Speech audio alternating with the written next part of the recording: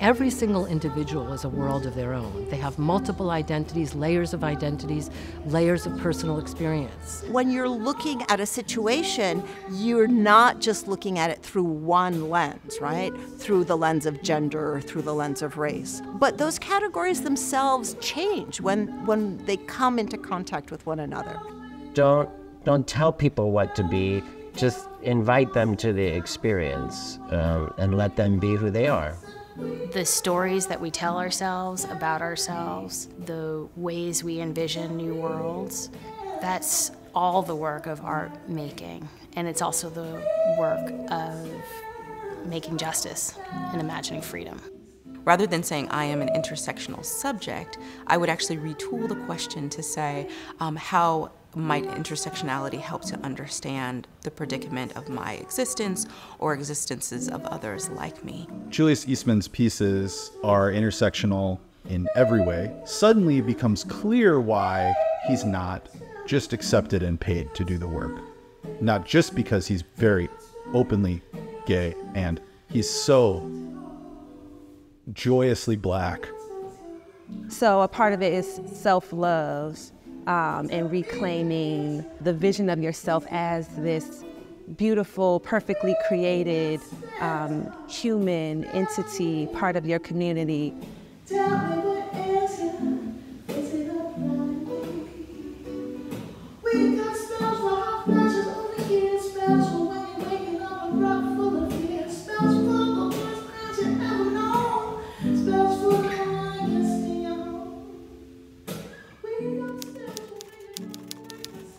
Historically, traditionally, Cartesian ways of thinking divided us into man, woman, black, white, into binaries, into either-ors. Intersectionality is a recognition that binaries are too simplistic. I love the concept of intersectionality because I think it's a very important corrective to a kind of extreme view of identity, where we think that just because we have something in common identity-wise with someone else, we know how they feel. So intersectionality explodes that and says, hey, we're really complicated. And you can get parts of my experience, but there are parts that you should realize you don't already know. So Kimberly Crenshaw coined the term popularly and of intersectionality in 2 articles that she wrote in the late 1980s and early 90s. But it names a set of questions and conditions that particularly black women, black feminists, and women of color have been trying to name for centuries. You have the Combahee River Collective statement that came out in the 1970s, where they are describing the situations of being poor and black and woman and queer at the same time. And in many respects, that's often attributed to one of the most early intersectional frameworks. If you want to go back further than that, you can think about the work of Sojourner Truth and the statement that Sojourner Truth provided, where she's standing before a convention of white women and saying that my womanhood as a black woman is quite different than yours, that where you're fighting to not be carried over puddles and put into carriages, that's never been my condition as a slave who's toiled in the field and who's had my children sold from me. So granted, those are not necessarily written as intersectional narratives, but they're doing the work of intersectionality. I often go back to the work of Anna Julia Cooper in the late 19th century, who in her 1892 work, A Voice from the South, asked, when and where I enter without suing or patronage, in the quiet, undisputed dignity of my race, the whole race enters with me. And that was her attempt to understand what it means to think from and organize a politics from a black woman's standpoint.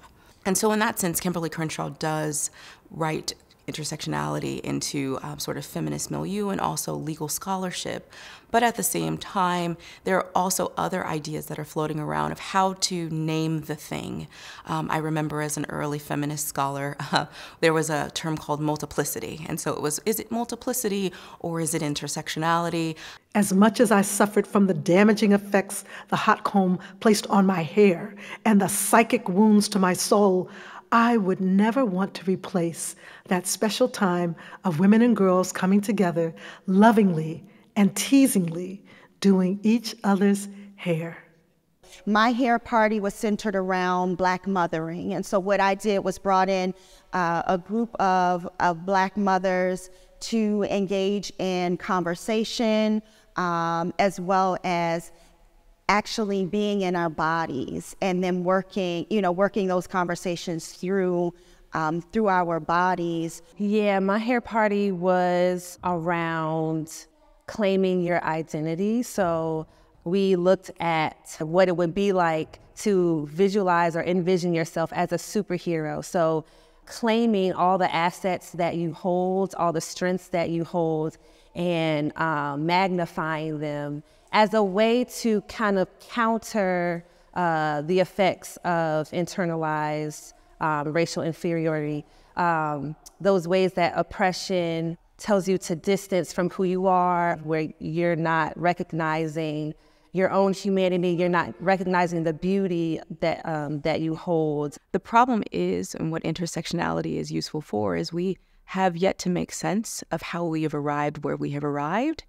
And before we can prescribe a destination of where we might go, or even if we can prescribe a destination, we have to then get to the root of an analysis.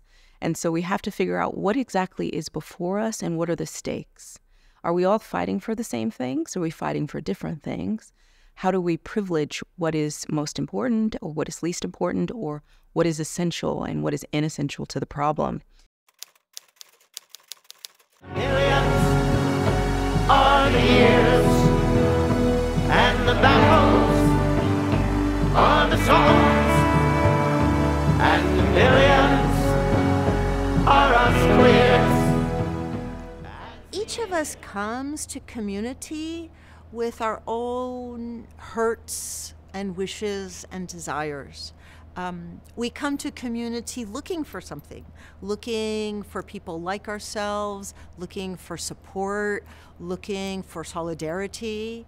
And when we get there, we kind of have to negotiate that, right? Identity doesn't equal ideas. All kinds of people that share the same identity can have very different ideas. So I think that when we're organizing, when we're trying to work together to try to make the world a better place, we really need to think about what are the ideas that unite us. Very often, those ideas are rooted in our experience of systemic racism, our experience of homophobia or transphobia or ageism. But that experience alone, right, isn't quite enough. It's really how do we think about what are the issues that impact us, that might influence how we live that identity. So I think it's important. You don't have to have a certain kind of genital configuration to be a feminist. You don't need a certain immigrant parents to be in support of immigrant rights. So these are things that really can and should be decoupled. 1, 2,